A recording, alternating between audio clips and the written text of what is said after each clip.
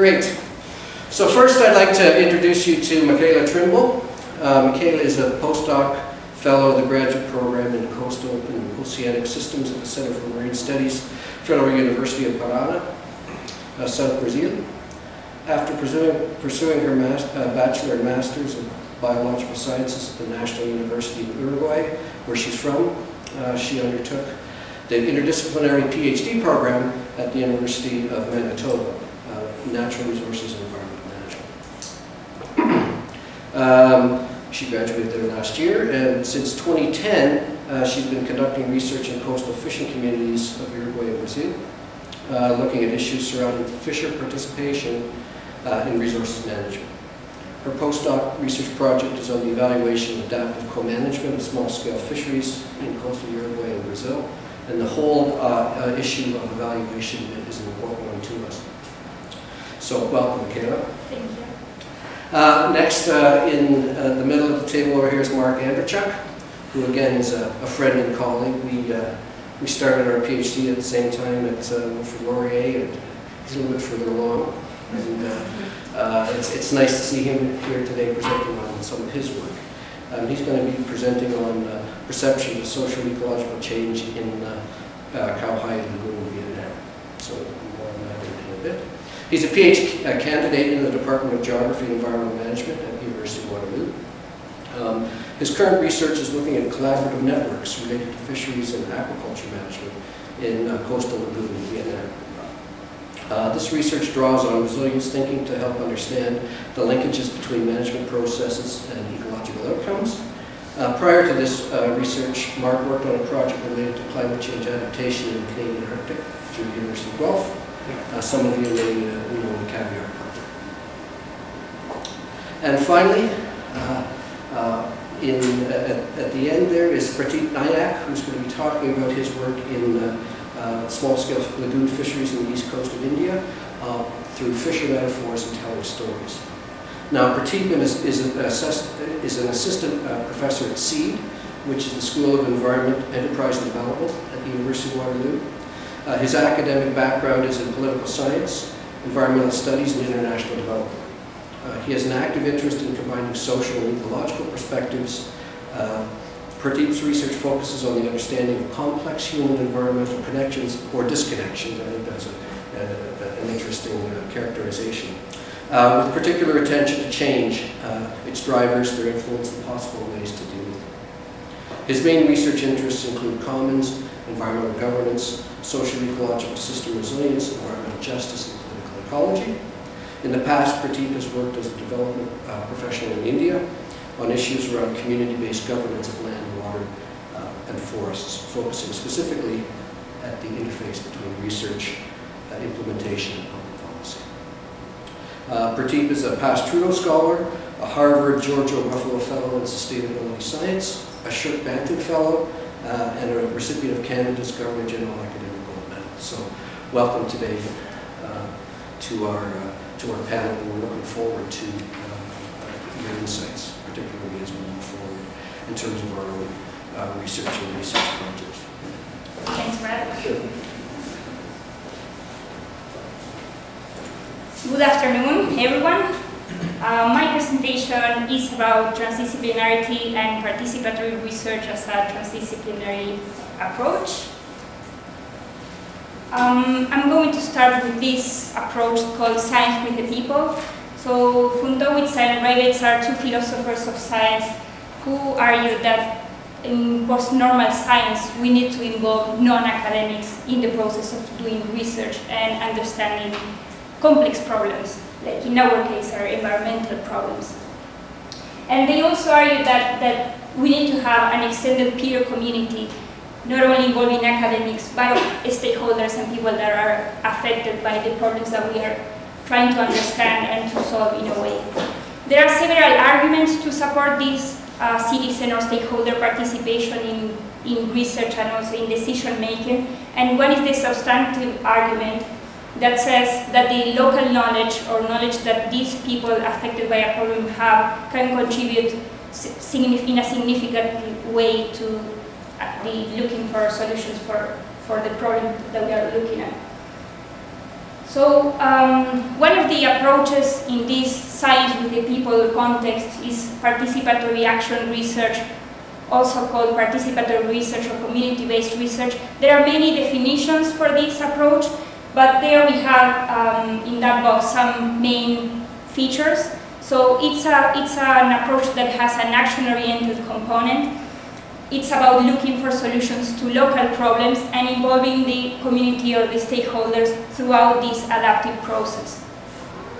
It has multiple aims and outcomes, and that includes community empowerment, development, and also learning and co-production of knowledge. And all these are also aspects of transdisciplinary research.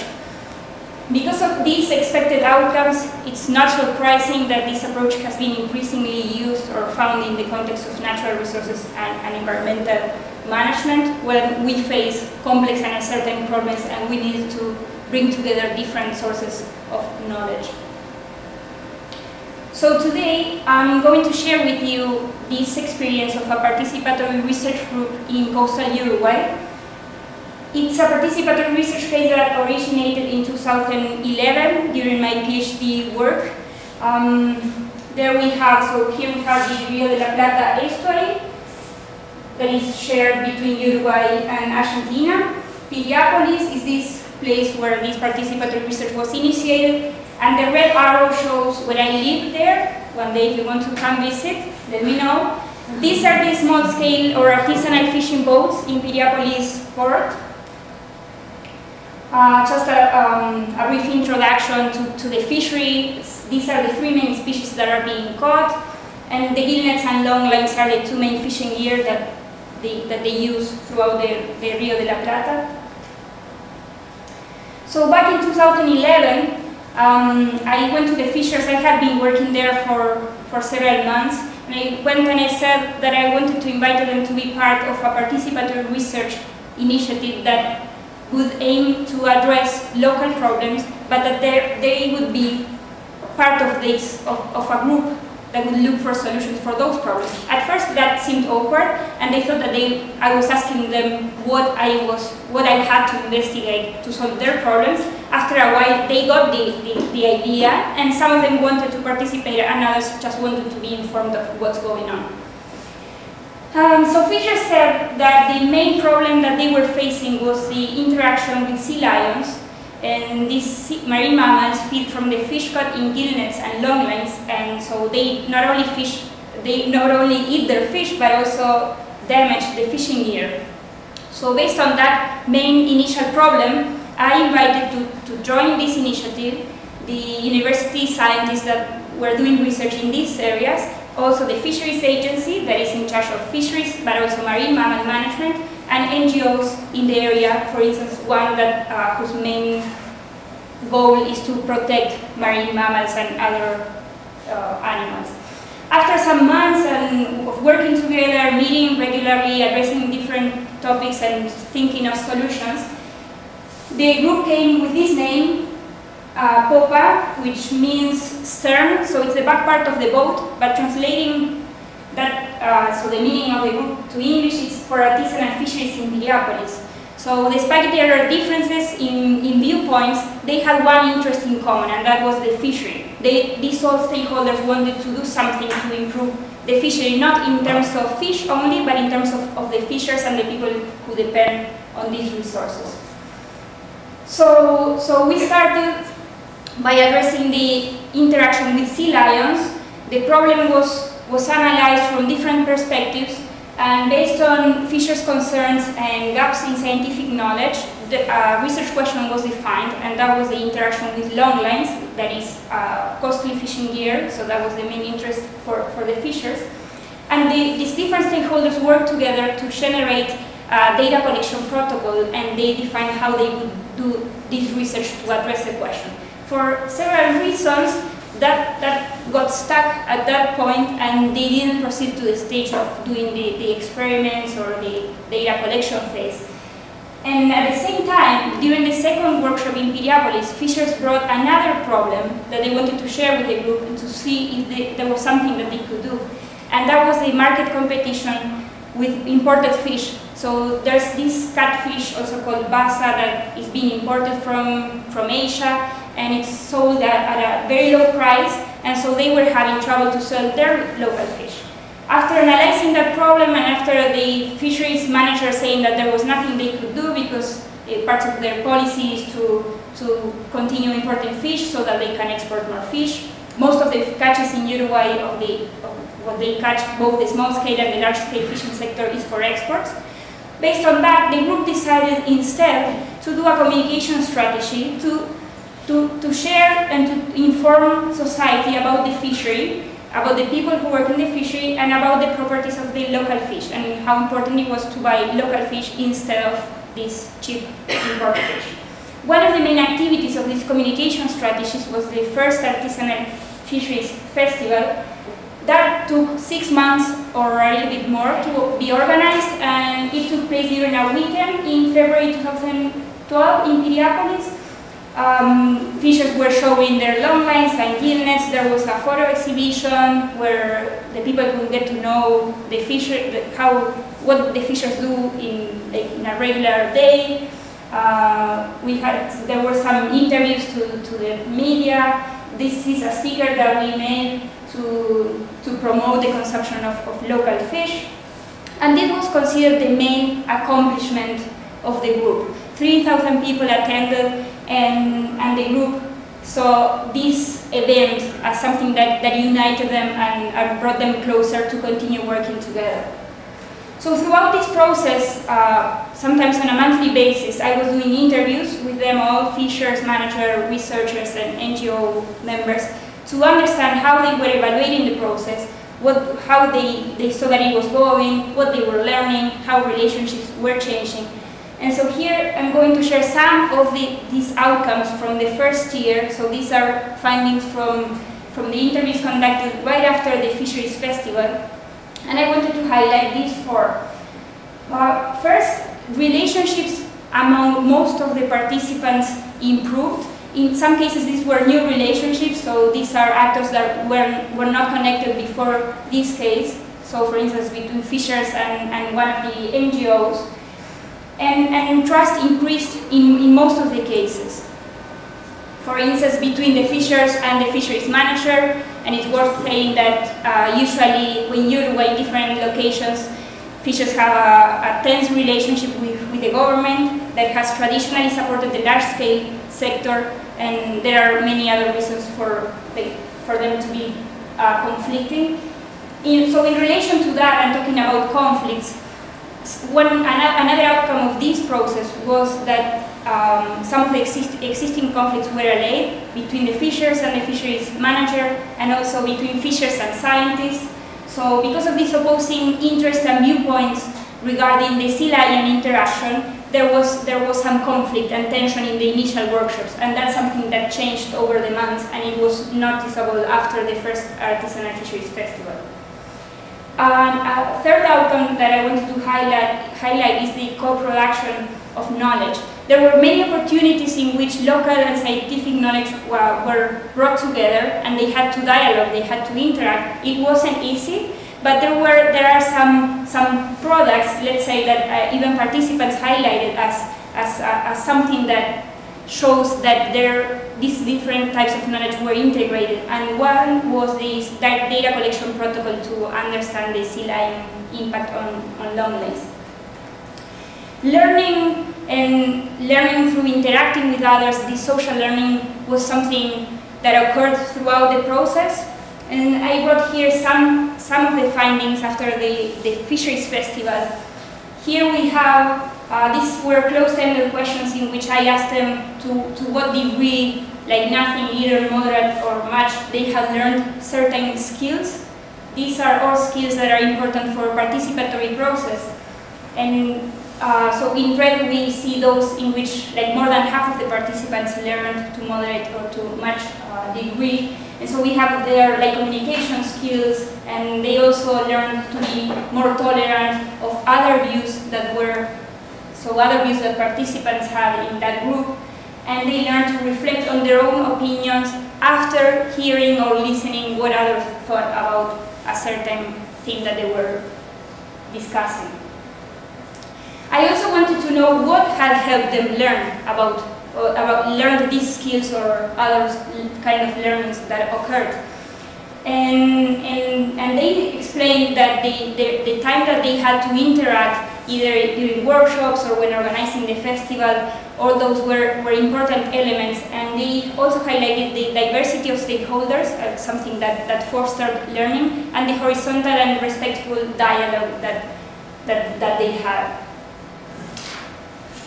Similarly, when I asked them what had helped them improve their relationship with others, they also refer to this inter-participant exchange and this face-to-face interaction. They also refer to the consideration of everyone's opinion equally in the workshops, and to horizontal and respectful dialogue.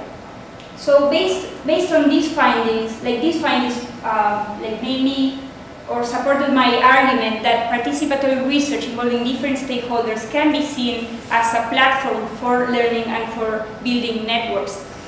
And these three things or aspects here, face-to-face interaction, horizontal and respectful dialogue, and having a common goal, were both important for promoting learning and for helping changes in relationships. Just as an example, this is a picture of one of the workshops, and before each workshop we would explain these rules for good dialogue, and for instance, listen carefully to what others said, or be respectful to everyone. And this is something that fishers, for instance, they remember, like, as if we were doing this like nowadays. And especially they refer to the one that says, be open-minded when listening to others' opinion, which might differ from yours. So that kind of guideline before starting a discussion was something that really helped them to try to be open, even though in the room there were people with opposing views and interests. Here I brought some other process features of this participatory research case that helped achieve those outcomes, and that are also like key aspects of participatory research or participatory action research. So the problems addressed were of key interest to local stakeholders, but also to the other stakeholders involved. So it's not just a topic that is of interest to the locals, but also to the others that we want to bring to the team. There was involvement of these different stakeholder groups in every research stage. There was facilitation, and the facilitator team, we tried to encourage collective decision-making after deliberation, after knowing what other things, and after analyzing the arguments that were being provided. We tried to also to ensure appropriate information management in the sense of bringing different knowledge and trying to that others were also open to these other knowledges. That's something that wasn't easy. There was some reluctancy, and there were different languages being used, and that's something that hampered the learning and the interaction between participants. And another key aspect of this process was the adaptability. So this was a cycle of planning, acting, observing, and reflecting, but it wasn't just one step after step. It was something that had different stages at the same time, let's say. This is a nice diagram that a colleague of mine made. It wasn't me. But so here it shows how in 2011 we started addressing the sea lion problem. Right after the beginning, we also started discussing the market competition of imported fish.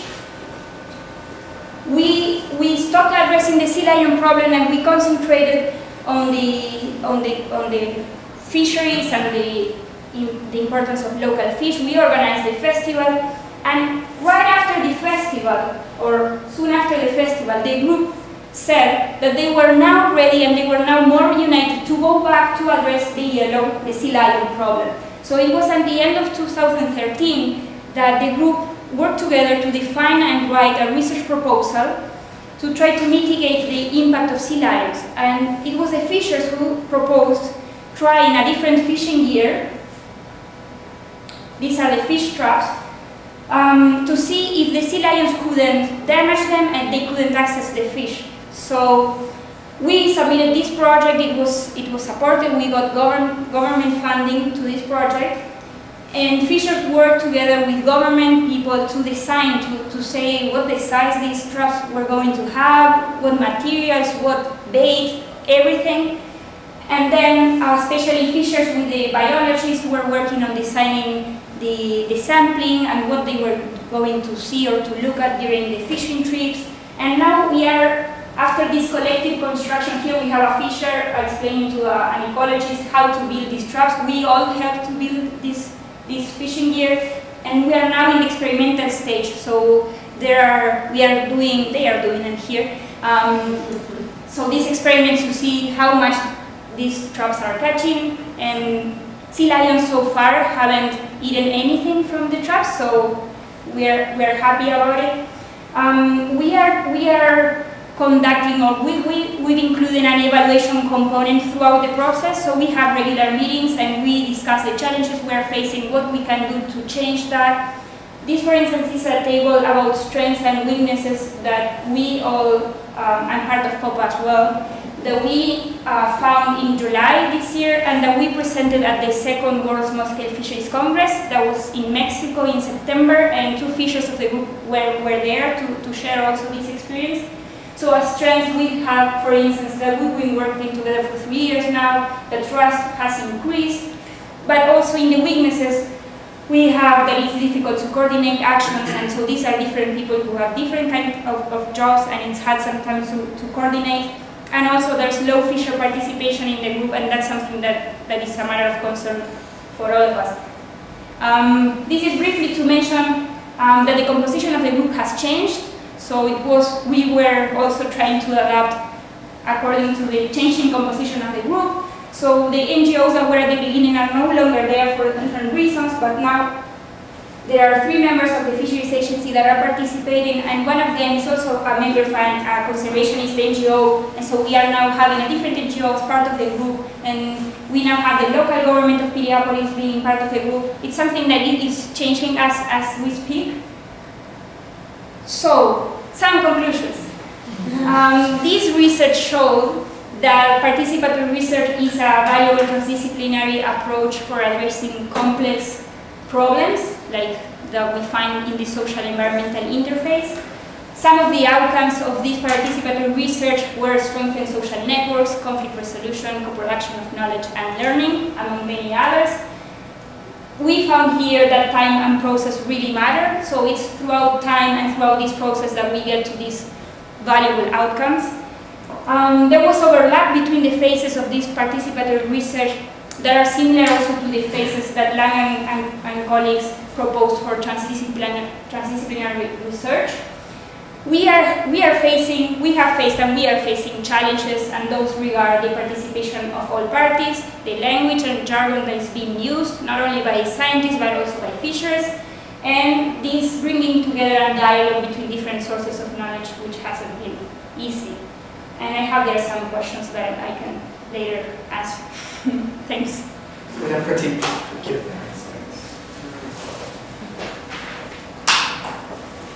Good afternoon, everyone, and thank you very much for your kind invitation to this beautiful campus and your program.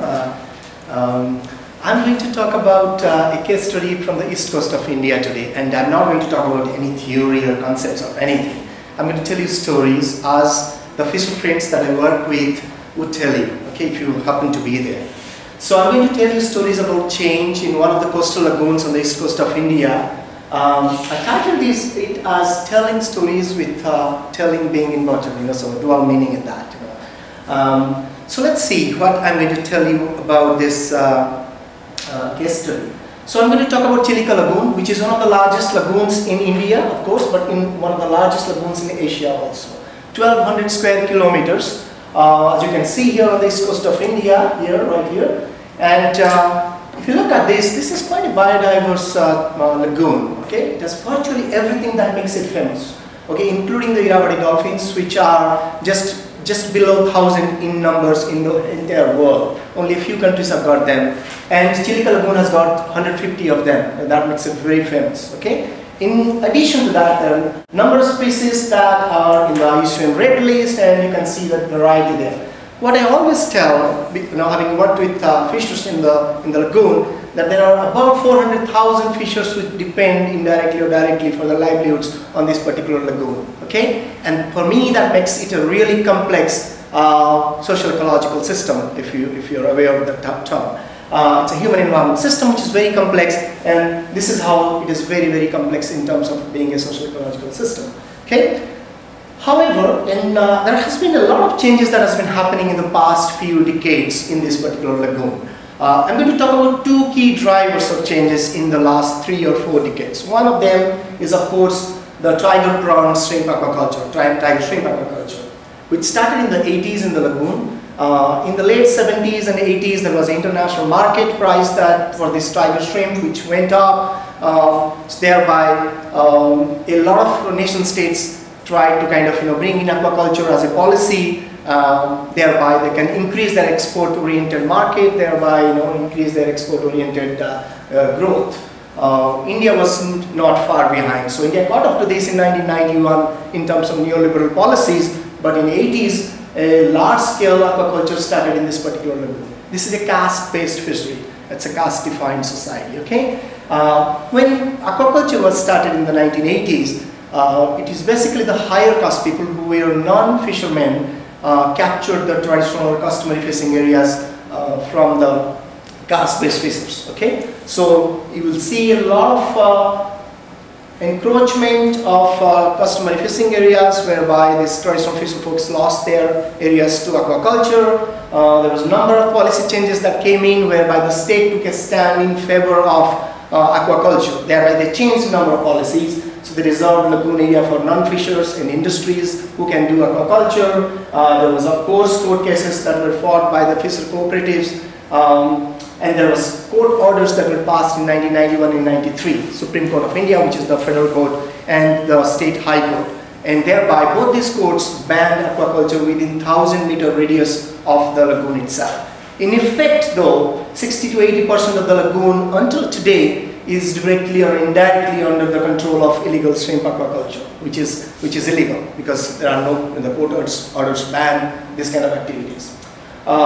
Being the land of Gandhi, there was lots of protest movements, and there was lots of social movements that were fought in the last couple of decades. But at the same time, as I said, most of the lagoon has gone under encroachment, thereby towards a kind of privatization by illegal higher caste and supported by bureaucracy in that particular lagoon. The second driver I'm going to talk about is a hydrological one. So this used to be the old mouth, and this is a 28-kilometer channel that brings water with high tide and low tide into the main lagoon. And this is the Eastern Ghats mountain ranges that fits into the lagoon freshwater. So that's how it is a brackish water lagoon. Bay of Bengal, Indian Ocean fits in saline water, and the freshwater comes from the catchment. However, as every lagoon, this mouth was getting closed because of siltation that were coming from this degraded catchment areas. In 2001, the government decided to dredge out a new seamouth instead of renovating the old seamouth. What they did was they dredged out a new seamouth right in front of the lagoon. As in one sentence, I always say, it worked as a toilet floss. Okay, high tide and low tide, just in front of the lagoon, it flosses water both ways. So there was an ecological disaster that took place in 2001. Okay, causing a number of changes. This was the picture of 2008, and now last year I was there. In fact, this year I was there a couple of months before during the summer. This is now a 3-kilometer wide water body, and the sandbar that you see here has been eroded because seamouth always move in its right-hand direction. Okay, so what happened due to these two drivers was there was a lot of ecological change. When you talk about a social ecological system, there are social subsystems and components. There are ecological subsystems and their components. In the ecological subsystem, which is the lagoon itself, you find that there were disturbances of saline resin because it all depends on the balance of freshwater flow and the saline water flow. So when this big seamouth was created right in front of the lagoon, the balance was disturbed, and thereby the nature of the lagoon was disturbed to a great extent.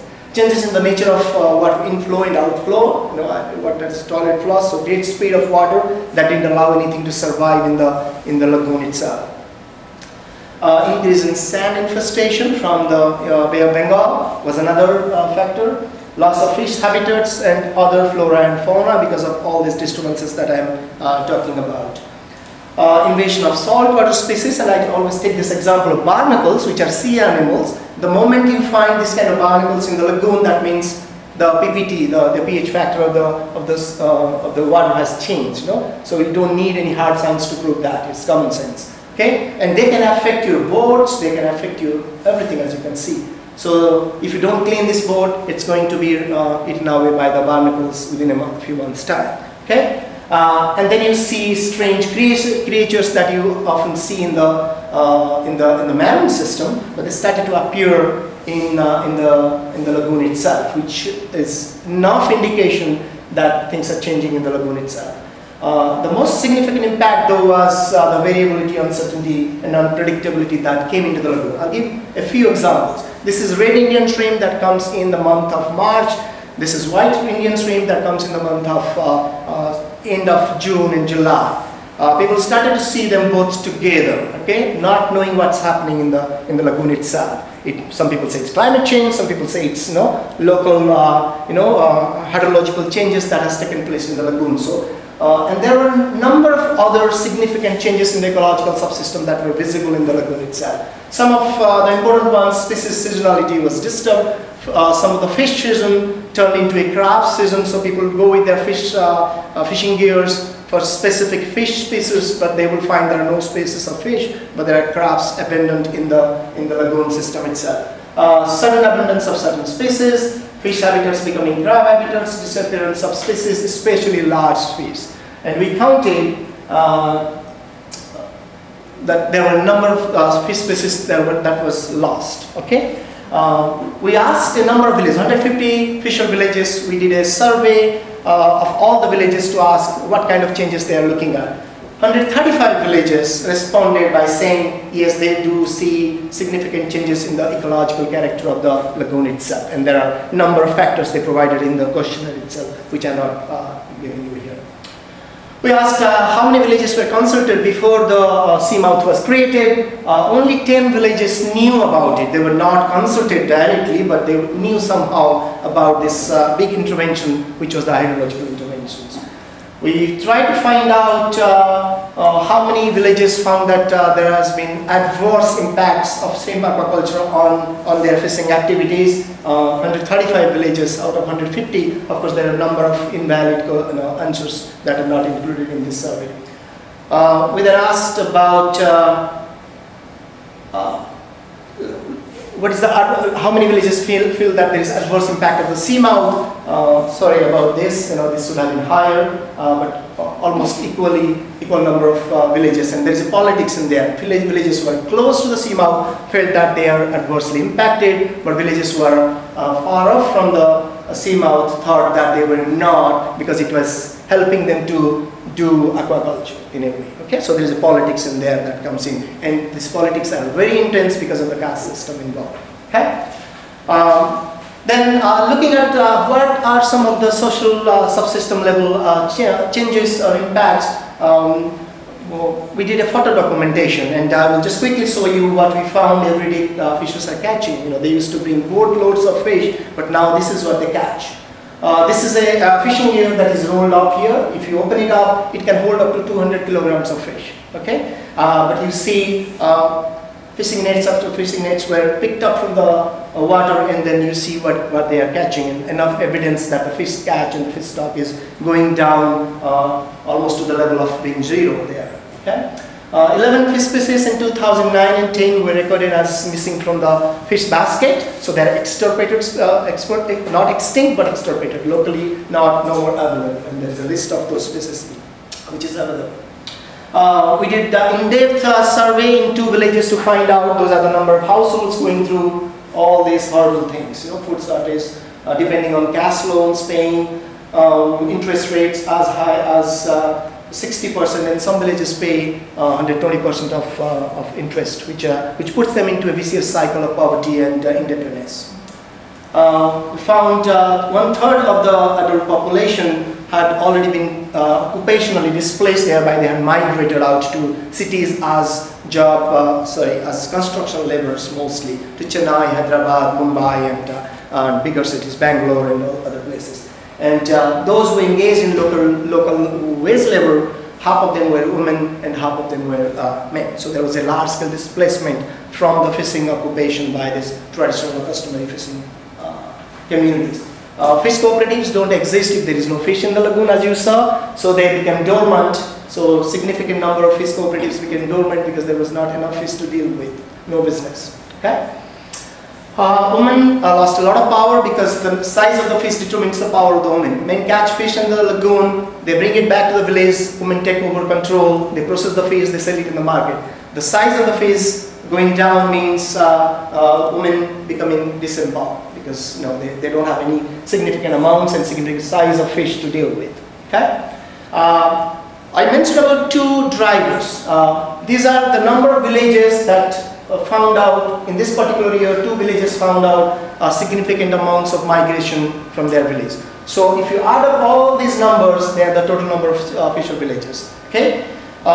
You can see that the numbers going up in the 1990s, year 4, 3, 2, 9, and then again going really significantly up after 2001. And in our research, I connected that to 2 drivers. One is this significant phase of aquaculture, which kind of forced people to migrate because there was large-scale conflicts, killings, and all that kind of stuff with higher caste people. And the significant stage number 2 in terms of out-migration by those number of villages is linked to the seamouth itself. So we proved that these are the 2 key drivers played out in the local situation in terms of pushing people out of the fishing economy in terms of physical separation, which is out-migration. Okay?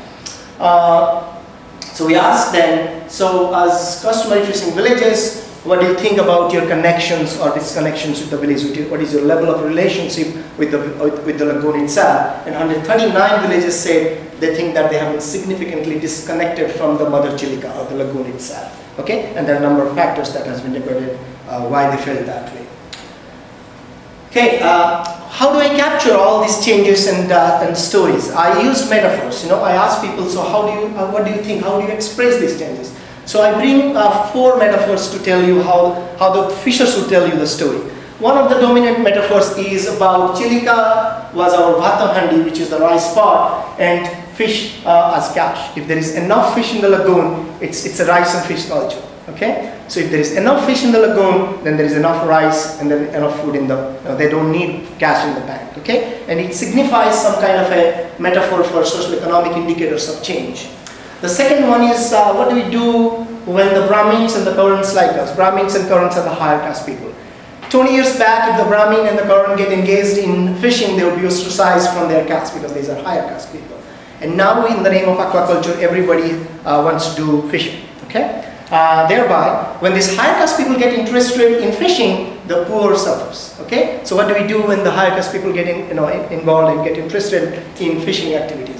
Which is more of a political indicator of change. What happens in terms of power dynamics in that particular location. The third one is Mother Chilica is crying.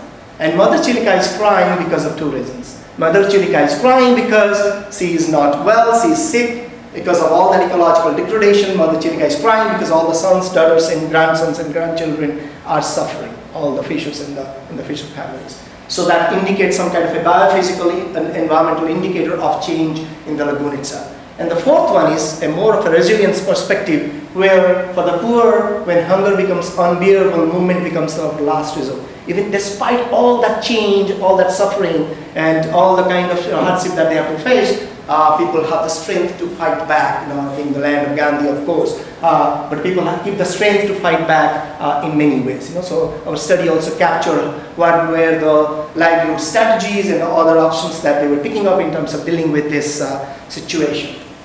In a 2010 paper, Fikret Barkis, we published, and we tried to develop indicators based on each of those metaphors, and these are the list of indicators that follows the metaphors itself. So 3 metaphors are placed in 3 categories of indicators of change and different narratives given by people. That is one part of the story. However, the meta-narrative or the bigger story is brought out by the government. What you saw was negated by the government records. In In the government records, what you will find is a significant change in terms of 5-fold increase in the fish, 10-fold increase in shrimp, 16-fold increase in the crab, and annual income from just $70 to $1,200 over this period of time. Okay? Any person with common sense would not accept this. You know, my son would not accept this in grade 5. Okay, because this is not possible. You know, if this was really the truth, then this would have been a World Bank model or United Nations UNDP model by now. So you see the meta-narrative that tries to negate the smaller narratives or stories expressed by the people itself.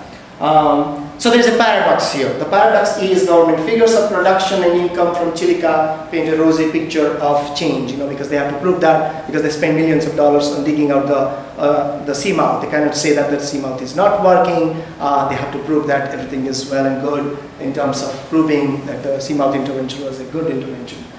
However, at the same time, though, in the paradox, fishers tell endless stories of deprivation, and it's not only one village, village after village in a sequence will tell you the same story. That means it's very pervasive. It is being found in each of those villages. Okay. How do you capture this? You know, this is going to my last slide. If you look at the lagoon as a social-ecological system, a complex social-ecological system, and human environment system, as I showed in the number 3 slide, you find there is environmental change that is taking place.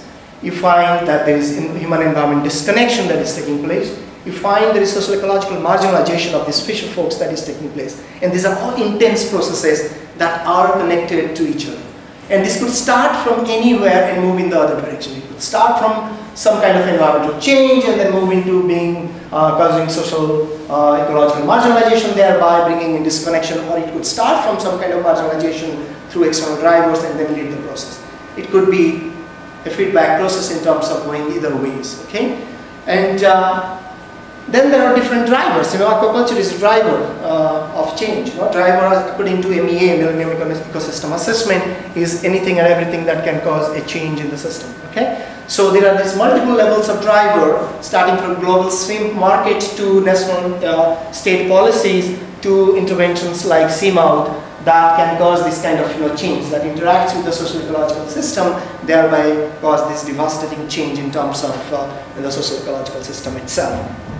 I don't have time anyway. Do I have 2 minutes? You got about 1 minute. Okay.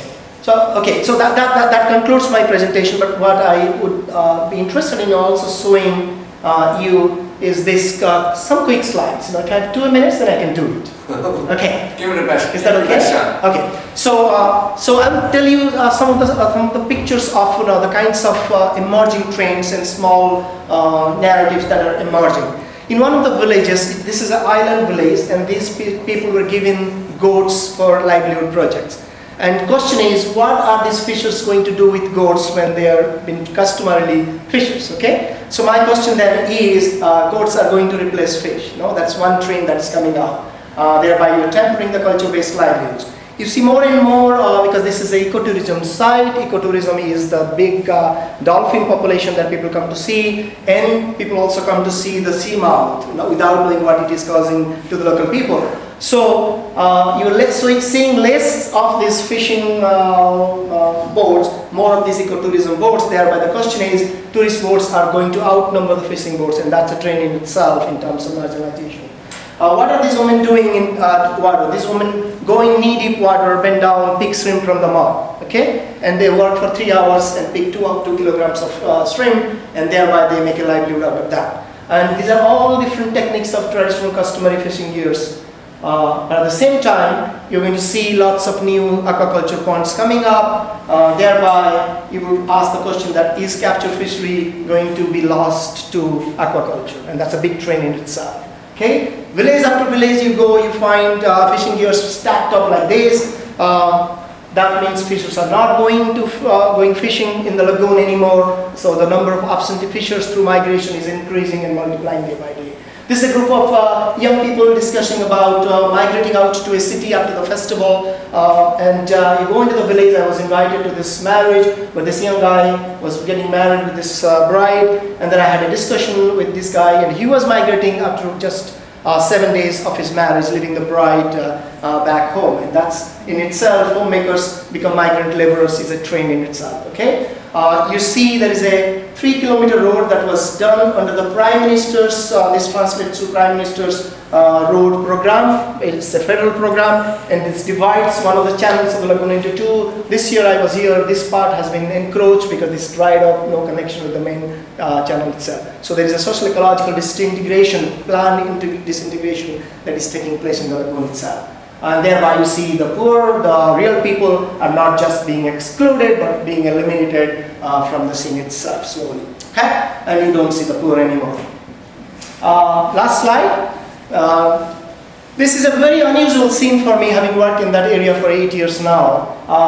This is a very happening place in the household. Something is boiling here. People are eating. Children are eating. There's a cat here.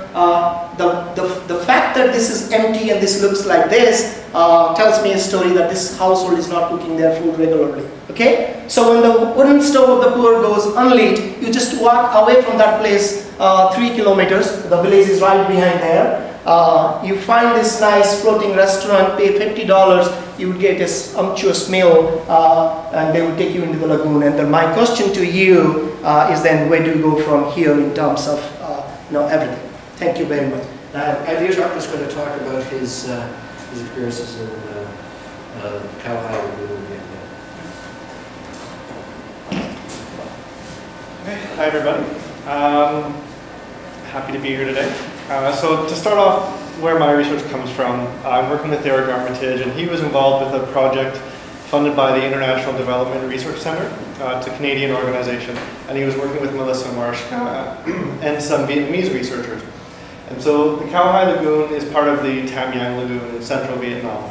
And the project they were working on was sorting out some property rights and bringing in some participatory community-based management approaches, so some co-management. And I'll talk a bit more about that later. But towards the end of that project, around 2011, they came out with a paper saying they thought that this was a transformative governance initiative. This is something that's coming in, it's going to really change the way that fishers are involved with management. So then my question was coming in and following up on this and talking about transformations. And my first question then is, what is a transformation? How do we go about talking about transformation as opposed to other types of change, and what does that all mean? So what I'm going to talk about today then is how I'm drawing on fisher perspectives to try to get a handle on what does a transformation look like. Does it matter where I point this? Can I just point it anywhere? So I drew on resilience thinking as kind of my entry point into thinking about what transformations are. So if you're not familiar with resilience, it's the ability of a system to absorb change while retaining the same structure and function and feedbacks. And you can talk about the definition in different ways, but it really is talking about persistent. How does something persist in the face of different types of change and drivers? And there can be good resilience and bad resilience. So we often talk about building resilience, increasing resilience, but there's a flip side where there can be negative traps that are very persistent but not necessarily desirable. So in India, the caste system is very persistent, even though it's been outlawed for what, 50 years, is it? Or more? The caste system's been Thousands of years. No, but how long has it been outlawed? Caste system is not outlawed. It's not at all? Untouchability is outlawed. Okay. So anyways, point being, that was a bad example. I swear I've heard that example though, the caste system. Yeah, some castes were untouchables. The constitution said there are no untouchables. Okay. The caste system is still. Okay. So, point is, good resilience, bad resilience. There are systems such as poverty and so on that can be very persistent, hard to undo the resilience of. The flip side then is where we look at transformations and where a system can flip from one characteristic to a different identity. And so we're talking about the difference between persistence versus kind of whole-scale change. And so I'm drawing on this idea of system identity. There's a 2005 paper by Graham Cumming and colleagues where they talk about this idea of system identity, because resilience is a hard thing to operationalize. And so system identity talks about, what is the character and nature of a particular system, and if that changes, we can talk about transformation. So that's really my entry point. And I really wanted to then draw on, instead of measuring individual variables, trying to figure out what are those controlling variables, instead looking at what can local resource users and local knowledge tell us about how has a system identity changed or not? And then I looked deeper into literature and I found these kind of areas of interest, which I won't get into today, but just to talk about that, there's these points of interest that come into my research. Today I'm just going to talk about historical analysis and thresholds for system identity. So my fieldwork, as I said, is in the Cau Hai lagoon, and that's part of the larger Tamiang lagoon. So there's really a system of 4 lagoons. So here's the lagoon here. It's around 9,000 hectares, and up it connects to the other 3 lagoons that are part of this kind of larger system. Not nearly as big as the Chilica lagoon that Prateep was talking about, but still quite large. There's 8 communities around the lagoon, and for this part that I'm talking about today, there was only 3 of the actual communities that I was working with for this part. To tell you a little bit more about, to contextualize who I was working with, there's 3 sort of categories of fishers in this lagoon. The one is mobile fishers, so these are typically the poorest fishers. This is the more traditional forms of fishing.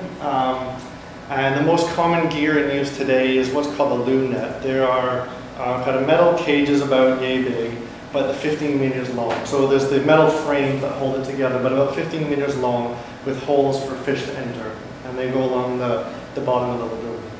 There's estimates that in this area alone, there are around 10,000 in use. So these are nets that they drop, and every night they'll go check it and they can move them. So there's a lot happening. That's mobile gear. And I should say there are altogether more than 30 types of gear in use, but I'm just kind of giving you these broad categories. The fixed gear fishers are any type of gear that's permanently fixed to the bottom of the lagoon. So the most common type is what's called fish corals. I think they're also called stake net traps in some areas, but large V shapes, about 250 meters long and 150 meters wide. Large V shape. So as fish swim in, they follow along the V shape to the bottom, where then they're caught in a net and harvested. And so at one point, these were, and I'll show you pictures later on, were almost fully covering the surface of the lagoon. So it makes all kinds of problems. Lastly, that was aquaculture. And so I'll talk a bit more about the forms of aquaculture later on.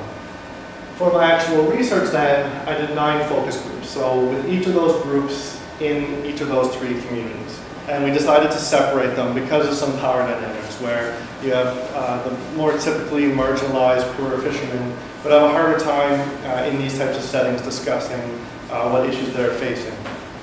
And so we separated these different groups, and we came up with a series of different exercises trying to get at what is the system identity, how has it changed over time. So as I said, I'm going to focus a bit on the historical side to start today. So there's kind of three levels or 3 stories that I want to weave through the historical side. So the first is environmental change. This is a coastal lagoon, and meaning that there is exchange with the South China Sea there. And so salinity is variable always. However, up until 1999, so 80s into the 90s, it was much more freshwater. The opening to the lagoon was more closed, and so not as much exchange of the seawater into the lagoon. In 1999, there was a massive flood, not from a hurricane, but from rain upland that kind of pushed up. It's hard to see in this picture, but this is a high water marker where it was about 9 meters high. And so this blew open the mouth to the lagoon, much wider open, caused lots of damage. And so ever since then, the lagoon has been much more brackish, much more saltwater. And even to the extent that earlier this year when I was there, they had dredging going on to actually keep the mouth of the lagoon open. And that's for different reasons related to a seaport going in, but it has definite implications for maintaining what the lagoon looks like now. And one other environmental thing to mention is that there was a big hurricane. They often have hurricanes, but a significant one in 1985 that really wiped out a lot of the gear that was there, quite a few deaths and destruction. So that's the first kind of story, is the environmental change side. The second story to tell then is about economic growth and livelihoods. So late 1980s, this is a socialist government in Vietnam, started putting in more open market reforms. And so allowing a bit more open market, encouraging export and so on. And so in that time, the early 1990s is when aquaculture was introduced, but it never really picked up through the 1990s. In that time, we kind of had markets developing a little bit more skill development. These are fishers who didn't know how to do aquaculture, so there's a bit more kind of trial and error, pilot studies. But after that big flood in 1999 and into the 2000s is when all of a sudden the lagoon is more brackish. It could support especially tiger shrimp much more readily, and aquaculture took off. And so by this time, in the early 2000s, I should also mention that the fish corrals that I was talking about had also really taken off. After that big hurricane where things were destroyed and people were rebuilding new nets, they started using more synthetic materials, more effective materials that would stay in place long term, whereas in the past they were using bamboo as nets. And so you have this kind of increase in market availability, increase in wealth and technology input, different types of nets coming in, to the extent that by the early 2000s there was just a lot going on in the lagoon. A lot of fixed gear and a lot of aquaculture were really taking over what was happening. And so just to illustrate that then, really the red line is what I want to show you is the increase in aquaculture production in those early, just after 2000 and up to around 2004, 2005. And we see this peak is when disease started showing up. So there's lack of regulation on the actual shrimp fry coming from shrimp farms. And so disease was coming in that way. And since then it hasn't really picked up for a variety of reasons that I won't get into today. But just to I want to show this kind of messy period of really increased intensity. So then the third story I want to weave into that is property rights and governance and management approaches. So historically there was what's called VANs. They were family-based management units, and that was all mobile type fishing. Some fish corrals was really what was happening there, and it was open access property rights, like common property. And regulations, there weren't regulations that really dealt with fishing from a government level because it wasn't too intense up to that point. But throughout this period when, I didn't explain that well. Point being, we go from a customary type approach to property rights and management. And as we got into this period in the early 2000s, that customary approach was falling apart. Because these fish corrals had taken over the surface of the lagoon and aquaculture had come in and taken over the rest of the surface of the lagoon, basically that traditional customary open access property rights was failing. And I'll show you pictures in a minute of just how covered the lagoon was in everywhere you look there's nets. And so that has huge implications for navigation, where I had some fishers say, in this period, it would take them 6 hours to get to where their fish corrals are. And then they don't have to go home, they have to go to where they're selling their fish before they get home. So there's a lot of time in travel. This water stagnation was a big problem. And then there's conflict, where you just have mobile fishers going on top of other mobile fishers, going on top of fixed gear fishers, all kinds of things happen. And this is where then that project I was talking about with Derek Armitage and Melissa Marshke came in. 2006 to 2011, and what they were dealing with was these property rights issues, where on land in Vietnam it was much easier to delineate who owned what land, whether it was formal ownership or just different types of property rights and access. And so this project really aimed at first developing fishing associations as a model for getting fishers into a collective organization, and then they developed what's called the TURF. Territorial user rights for fishers. So in the map I showed you earlier where the lagoon was segmented off into different areas, they developed these maps based on communities and where people fish.